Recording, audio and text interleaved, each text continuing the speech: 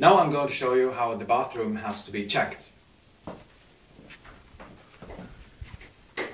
Turn on the light. It should be half dimmed.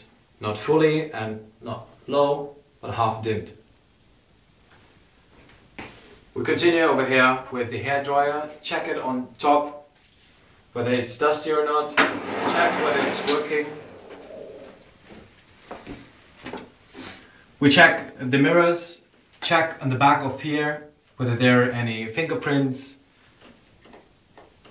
Check the surface of the mirror. Best way to do it is like that, and check it for eventual watermarks. We continue with the board. There should be 2 of the glasses supplied with the doilies.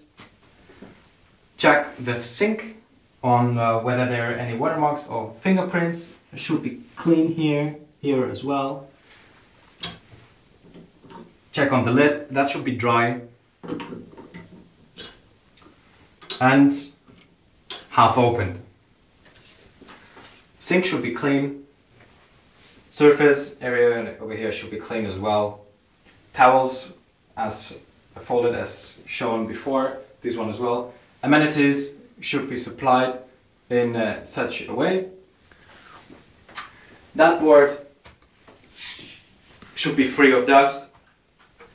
The card about water saving should be with the Dutch version on front. The toilet roll should be folded in such a way that you have a triangle here.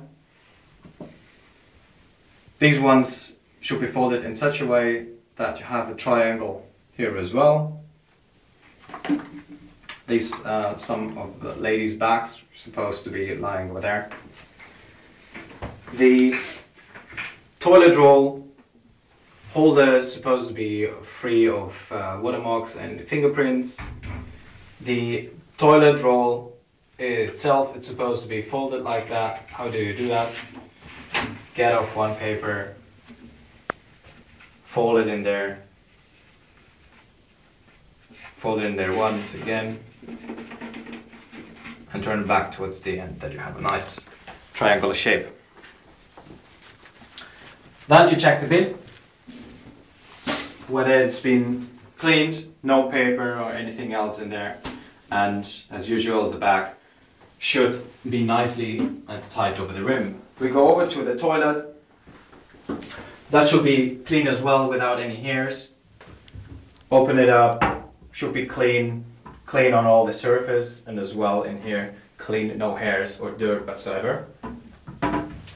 We check the toilet brush, whether it's dry. There mustn't be any drippings, neither any water in the holder. We continue with the shower. That should be dry, as well as here, no water, mold whatsoever supposed to be there. We continue to what is about one of the most crucial parts in the bathroom, the crane. We turn it over here, that's the best thing to do, and there mustn't be any water spots. That's really crucial over here. As well, what we may do, we just move it a bit. There mustn't be any water spots over here neither. The tap itself, the shower head should be dry. You can check it best like that. If your hand gets wet, it has to be done again.